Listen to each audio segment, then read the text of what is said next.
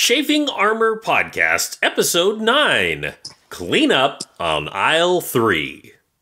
Welcome back to the Chafing Armor Podcast. I'm your host and entirely evil Dungeon Master, Michael Corley. With me tonight is Izzy. Izzy, tell us one fact about Morezi. She bleeds red like a human and is self-conscious about that. Excellent.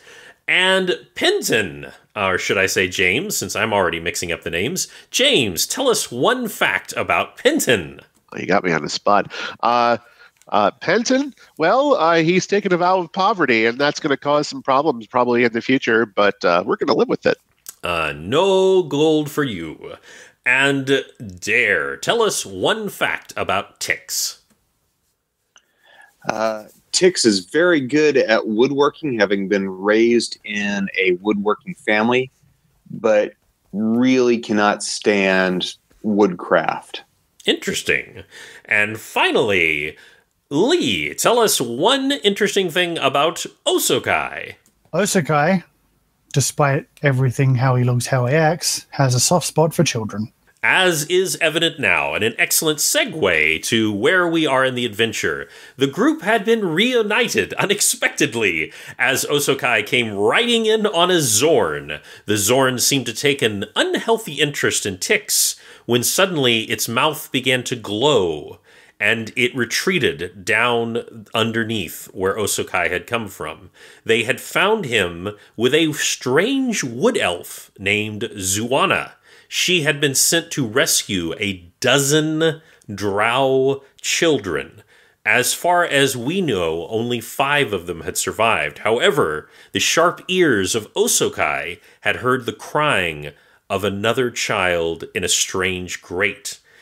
Tix had volunteered to go inside with his smaller size and stealthiness to find this final child who found it, only to find that the child was looking in terror at something just over Tix's shoulder. I was talking before the show that in order to make this spot check, you needed to get a 15, and that's exactly what you rolled. So you do realize there is something behind you. Tix, what are you going to do? I'm going to spin around with my axe and my shield ready and see what's coming towards me. Indeed, something is coming towards you. Something is gliding towards you. Something is oozing towards you. A large, well, the name is kind of on the tin, gelatinous cube.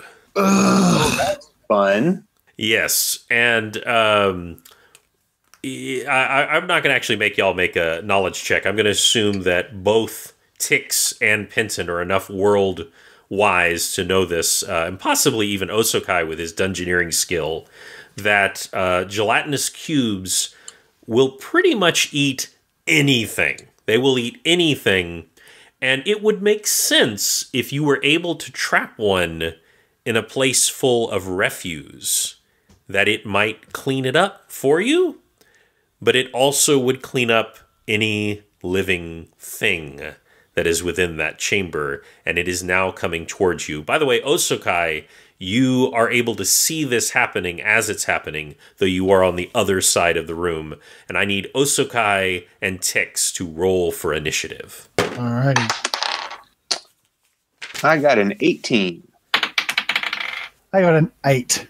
Well, Tix, that puts you in the lead, which makes sense since you are right next to the ooze. There is a small child behind you as well. You are currently blocking access to the ooze to engulf this small child. What are you going to do?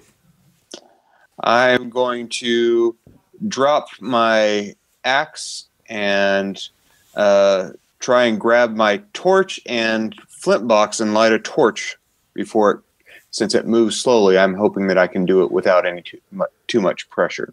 I will allow you a chance to do that because you are very skilled at this kind of thing and you're used to working under pressure, but you will need to successfully roll to do so. Okay. I'll let you apply any applicable skill that you can convince me would apply to this situation. Okay, let's see. I have... Out of character concentration. Concentration is a 2, but I have wilderness lore, which is a 4.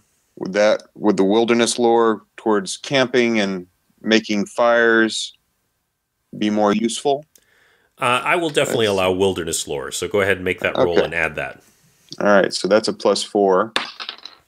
And I got a 17, so that would be a 21. That is definitely going to succeed. You are able to light the torch, however, that is your entire action. Osokai, you did not see this ooze, but as it is almost entirely transparent, with the exception of some floating bits of refuse, with some floating bits of refuse, and unfortunately, some bones inside of it. You did not immediately see it, but it is now coming towards both Tix and the child. What are you going to do? Okay. How far away from me are they? They are about 30 feet away, because this is a fairly large room. How big is the gelatinous cube roughly? It is about 10, well, let's say a little bit less than that. It's about 7 feet square. Okay. I'm going to hope the Dungeon Master is nice to me. Am I able to recall what Zuana said to the children when she was hustling them to calm down? I will certainly let you make a roll to see if you do remember that. All right. Please don't screw me over. That is a natty 20. Not only do you remember it, but you say it with perfect drow inflection. And the child immediately looks up at you and nods slowly, even though he is clearly scared. But that still allows you to make an action, since obviously that's speech. Yep. Okay, so gelatinous cube cannot hear, cannot see, it can only smell and sense. This is out of character. I don't know. I probably don't know any of this. Your character does have dungeoneering, so you... without even needing to roll, I know that your character knows what a gelatinous cube is and has a basic understanding of its properties. Okay. Does it fill the space? No. The roof is taller. The roof is probably about 7... I'm just going for easy math. I'm going to say it's about 17 feet high. It's sort of uneven in some places, but it's much higher than the actual cube. What about width? The room is fairly large because this room seems to be most, if not all, of the underroom of the area that you had run through towards the beginning of your adventure before. You would probably think the room is, well over 100 feet across. All right, I'm going to, now that I have the child's attention, I'm going to hand indicate to go around the cube and come towards me, hoping Tix sees the same thing since he is facing me. Since the cube is relatively slow, I would hope Tix would also grab the child's hand just in case, since there is a lot of refuse around, and try and make their way back towards me, hoping that all that the cube wants is the trash that was surrounding the child. Okay. And I will tell you, though, that you do not know for certain how fast this thing can move. You don't think it's a speed demon, but you do not know for certain. I'm just letting you know that. And I need to make a roll here. Oh, that is unfortunate. So in this case, my failure is actually against y'all. I rolled another 1. But in this case, what it means is the child is petrified and he cannot move on his own. I grab his hand and try and pull him up next to me as we start edging around the gelatinous cube. Okay. I'm going to make a roll here. The ooze stops. It clearly can sense you, but it doesn't seem to have been able to zero in on you perfectly. So it is moving towards you, but it's not moving towards you the way like a hunter who has caught its prey in its perfect sights. So it is moving towards you, but it hasn't caught you yet. So you are successfully moving away from the ooze. Okay. And I will continue to edge around the gelatinous cube, pulling the child with me, and heading towards the exit and Osokai. Is there any large, heavyish refuse somewhere near where I can pick up and throw towards where they used to be, hopefully, just to try and create some kind of vibration confusion? There isn't a lot of large stuff because everything in here had to have fallen through the grate, with the exception of the child, of course. But there are enough things that, are vaguely solid that you could try to throw if you want to do that. And I just need you to make basically a throw with your dexterity modifier. All right, here we go. That is a 14. Dexterity modifier is 2, so that's 16. That is successful, and I'm going to make a roll for the ooze. It rolls a 9, which is not terribly well.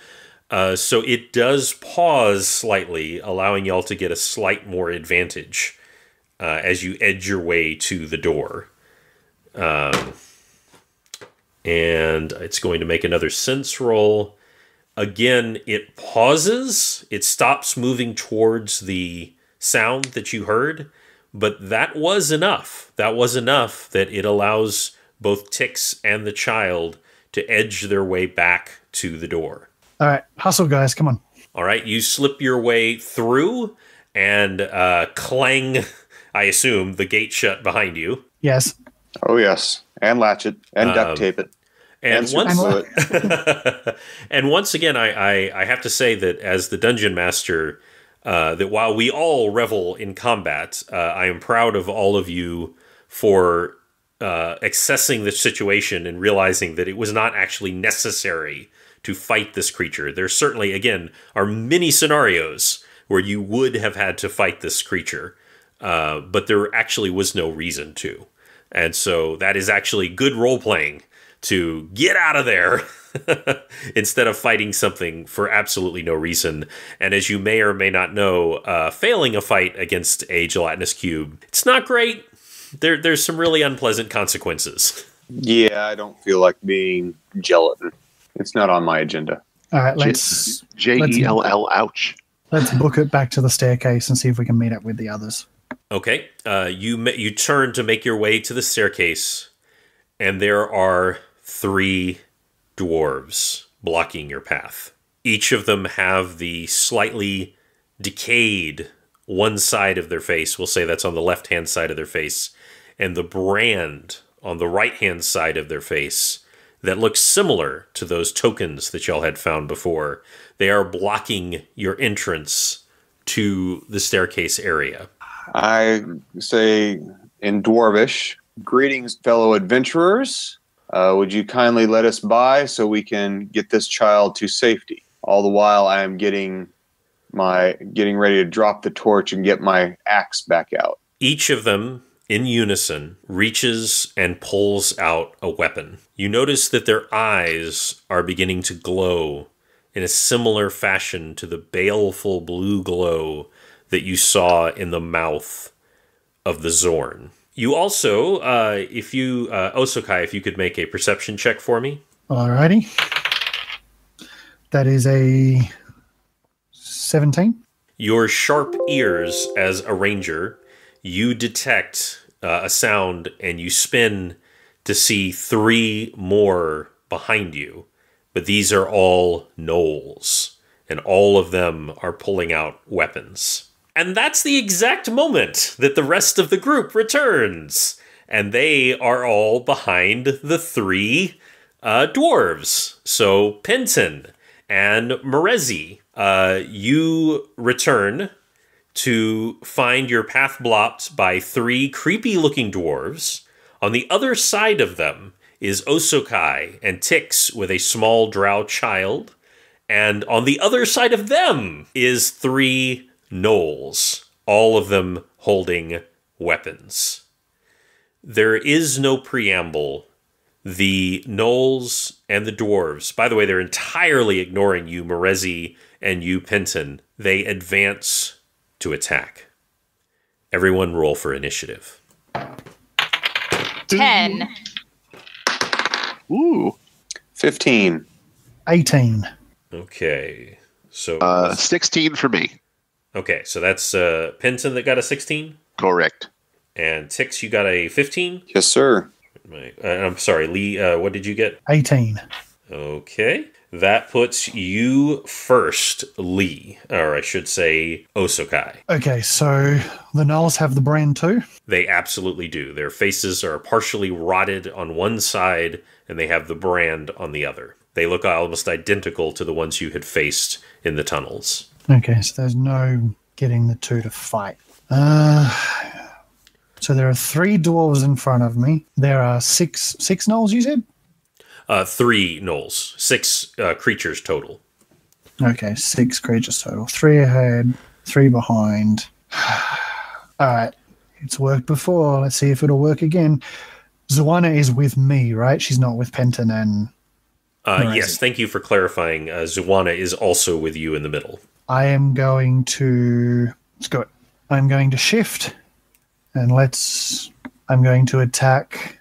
We need a passageway, so I need to get rid of these dwarves because we need to get out of here. So I'm going to nod to Zuana and indicate to the child. I'm going to nod at the one to the right of us, and I'm going to attack him, and I'm going to attempt to render him prone. Okay, roll for that. That is a 15 plus my strength. That is a 19. That will succeed. As I push him to the floor, hopefully I push him to the floor, I'm going to yell to take the child and run. Okay. It is not her turn, but she nods curtly to you. It is, however, Penton's turn. Penton, you and Morezi had just made your way back up. The reason you were able to get back so quickly is Sanar, who is the unlikely paladin dragonborn, had been coming back down to check on y'all, and so he found you kind of halfway, and he took the children from y'all, and y'all immediately went back. So that's the only reason you're here back so quickly. But as you came back down this passage, y'all were, of course, cautiously making your way down. You haven't been here before. You run into the backs of 4 dwarves who have drawn their weapons and have begun to advance on Osokai and Tix and this elf woman. What are Weren't you there going 3 to do? dwarves? Weren't there 3 dwarves? Oh, I'm sorry. I don't know why I keep getting... apparently math is escaping me tonight. But yes, 3 dwarves. It's gully dwarf math. Yes, 2. No more than 2. Right. Okay, so Osokai just took one of them, knocked one of them over, correct? That is correct. Okay. Was it like left, right, or center? It was, I believe, his right, your left. Okay. Well, clearly he's trying to make a pathway since he's knocking him down. It's obvious that these are like oozy zombie dwarves. They are not the zombies that you had seen before, yet your sense of magic, you sense that there is something kindred going on here. Okay, but clearly not nice, or at least evilish, or at least under the influence of evil. Absolutely. These are dwarves that are without the slightest hesitation attacking. There's no preamble, there's no talking, they are just attacking without the slightest hesitation. Okay, well, this is an important situation, so I'm going to attack the center one with an acid splash, which is one of the last attacks I have left after all this combat we've been doing, Yeah, exactly. and use my final burst of Bahamut's prayer along with that. That will be a D3 for the acid splash, and then the pair of D6s as the bonus damage for that. That'll be the last time I'll be able to do that today. So let's go with the D3 first. And that is a 6, which is a 3. So then the boxcars. I rolled boxcars again. So that's a total for 15 points. Nice. 15 points. Oh my goodness. So apparently Bahamut really likes me today. well, and in all seriousness, you of course feel Bahamut when you use this magic. The the dragonness in your soul that is part of you being a spell scale sorcerer, you can really tap into it right now. Like, it's just on fire right now. And Tix, as you are readying yourself for your next attack, you see the center dwarf, and then you are looking at Penton through a hole that has appeared in the middle of this dwarf as a ball of acid just eats its way through its chest. Instantly, the dwarf looks dumbfounded and just collapses. And he is no more. And now it is actually your turn, Tix. I will take a swing at the nearest dwarf that is still standing. Okay, that would be the one on the left. And I got a 18 plus 4, so 22. That is absolutely going to hit. Roll for damage. Only a D6. And I did a whole paper cut's worth of damage. 1 point. Woo. No bonuses? Not to damage. Interesting. So that is 1 point of damage. So the dwarf is wearing leather armor, so it somewhat bites into the leather, but you do feel that you got a hit in nonetheless. And now, Morezi, it is... Oh, I'm sorry. Actually, I'm afraid it is the Gnolls' turn. The Gnolls are advancing behind y'all. And do. So, one of them attacks you, Tix, and his attack with his long, wicked knife absolutely fails on your armor. However, the other one does not. The other one is able to attack you with a hatchet, essentially. And he does 4 points of damage to Tix. So he gets a good hit in. The last one is trying to attack Osokai, but Osokai is moving so fast attacking the dwarf that he entirely misses. And now it is Morezi's turn. What would you like to do? Well, Morezi has been waiting patiently due to the laws of this magic game universe and is now very excited to draw her halberd and would like to attack the dwarf that her compatriot completely failed to kill. Oh, now that's not fair. He did do 1 point of damage. Yeah. Pick on the little guy. Okay, go ahead and roll for that. This is not natural. Yes, not natural with the modifier, a 20. That will definitely hit. And the damage is... Oh, wait. Even if you have a modifier, isn't rolling a 0 a very specific thing? Well, once again, you can't get a 0 if you're rolling the other dice. A 0 means you got a 10. Oh, okay. The damage one? Then 13 damage. Okay, so 13...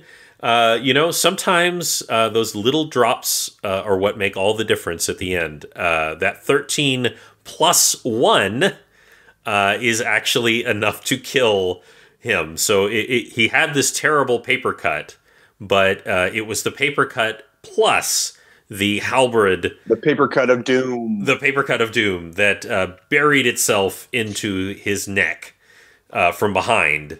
That spells the doom for this dwarf, and this dwarf collapses to the ground dead at the hands of Morezi. And now it is the dwarf's turn. Unfortunately, 2/3 of them are dead. The last one is going to try to get up, and that means that Osokai, you have an attack of opportunity if you would like to roll. Yes, I would. I am going to attack because I am currently shifting. I get 2 attacks, one with each hand. So first attack is a 15 plus 7, so that's 22. That will do it. Now, for an attack of opportunity, does that also include those 2 attacks? Yes, because an attack of opportunity is a standard attack. Okay, I will allow it. I think it's right. Yeah, I wouldn't be able to use things like Flurry of Blows or... any other attack bonus if I didn't already have this one because of shifting. Okay, go ahead and roll for damage on that then. Right, so my claws are a D4. That is 2 points of damage to the first attack. Okay, and we'll roll for the second attack. Second attack is a natty 20. Oh, boy. And that's a 4, so that's 8 damage. Do you not have any strength bonus for damage? That's with the strength bonus. So you see this dwarf pulling himself up off the ground. And I'm trying to remember, is it when they're standing up, is that their entire action? Please note that if that is the case, that will also be the case for y'all. I'm just yes. I thought that was the case. Getting up from prone is a full action. Okay, I thought that was the case, but remember, I will also use that against you in the future. So he's trying to get up, and basically you see Osokai just go, bam, bam, smack him twice as he's getting up. But he manages to get up, but he is very bloodied now as he's stumbling upwards. And he is now used his turn because he had to stand up. And that means that it is Zoana's turn. And she is going to cast a spell. And I'm going to do a little saving throws here. Okay. She casts a web on the gnolls to try and stop their advance. Unfortunately, it only entangles one of them. The other two are able to either break free or avoid it. But one of them has become hopelessly trapped in this webbing. And that brings it back to you, Osokai. Alrighty. Once again, I'm going to indicate Zoana should probably leave, but she's her own person. And I'm going to have to use my turn to stand up as well, because rendering him prone also rendered myself prone. So if he likes, he gets an attack of opportunity. You know what? He does like. Okay, guys, seriously. I gotta get some new dice. He rolls a 1. I forgot to roll my percentage. Well, actually, the percentage only count when you're when we're in combat. So, he came close. That's an 86, but that's still not high enough to have something truly horrible happen. But he just misses. And so you have used your round standing up, and that brings it back to Penton, to Acid Boy. There are 2 dead dwarves. There is one beat up dwarf. There's one webbed gnoll, and there are 2 free gnolls. Okay, I'm going to take a good old-fashioned swing at the damaged dwarf, just to clear him out of the way. Let's see how it goes. Let's see, modified 10. I'm afraid that's not quite going to do it. I'm going to say that the only reason you don't hit him is because he was standing up and he literally accidentally moves out of your way. So unfortunately that does not succeed. But Tix, it is now your turn. Well, I am going to take a swing at the last dwarf. All right, go for that. That, give a little better paper cut of doom. And that is a 15. That will succeed. Roll for damage. A whole 4 points. 4 points, but guess what? He has 14 hit points, and that does it. You bury it into his chest. He collapses. You now all have effectively nothing blocking you. Unfortunately, it is the gnoll's turn. So before y'all can do anything else, they are able to advance on you from behind. And that. And Osokai, you are actually struck by one from behind. And he does 3 points of damage to you, Osokai, with a long, wicked knife burying into the back of your leg as you are attacking from the front. The other one, who is attacking Tix, once again, you are very happy that you took the time and money and effort to get this good armor, because his hatchet fails upon it. And now, Morezi, it is your turn. All of the dwarves are dead, but there are 2 gnolls who are approaching from behind. You could attack them if you wish. You would just have to pass by Osokai and Zoana to do so. Would that take a whole turn? No, in this case it would not. You're fairly close. 2, you're also a barbarian, so you're actually able to cover a lot of ground. Morezi barrels past them, targeting one of the gnolls. Let's roll for hitting. 18. That will And definitely for hit. Damage 12. Excellent. You do 12 points of damage to him? I think so. Okay. Yeah, well, you are a barbarian after all. You step forward.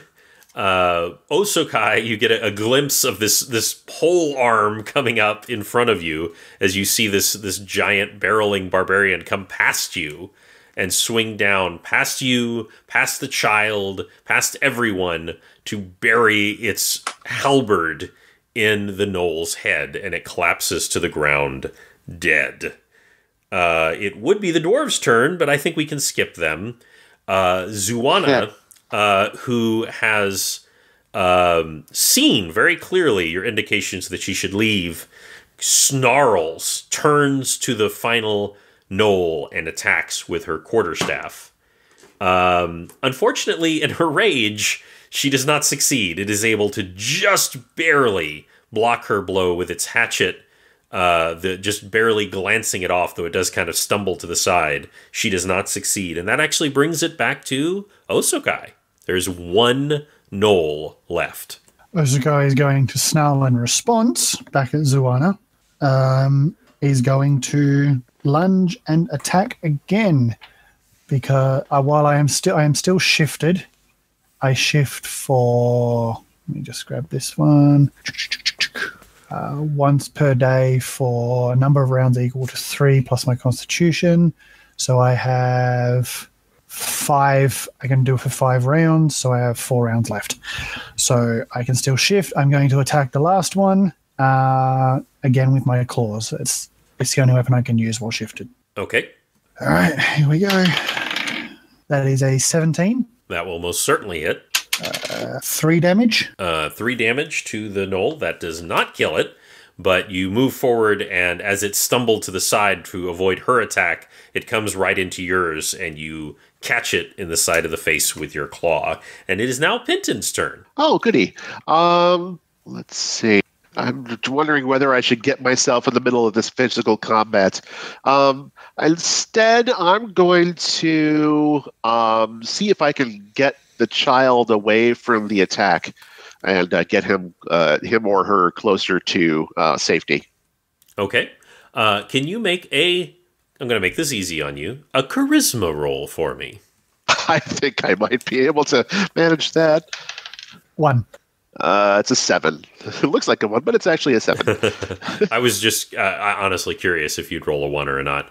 A 7 is not great, but it is enough to get the kid at least moving, but he doesn't really want to. He doesn't know who you are, and the stranger grabs him, even this incredibly charismatic stranger. He's still in the middle of combat and freaking out, and was nearly eaten by a gelatinous cube. But he is moving with you, but unwillingly. So slowly. Okay. Tix, it is your turn. Well, I will cast... No, I'll just take a swing at the gnoll. Go for it. And that is a 15. That will succeed. Let me see what damage you get. 2. All right, so you've added another 2 to the damage there. Taking a little nick out of the gnoll. Maybe this is Nick Nolte? Huh? Oh, my goodness. Yeah, that's a pun. Yeah. I am going to be praying to Garl Glittergold for your salvation and quite possibly your punishment. That joke achieved. I remain entirely unsorry. Oh my goodness. And that will actually bring it to Morezi. Is there anything left for me to fight? Why, there is one gnoll left. Lovely. For hit, I have got a 19, and That for will hit. damage, Yes. a 10.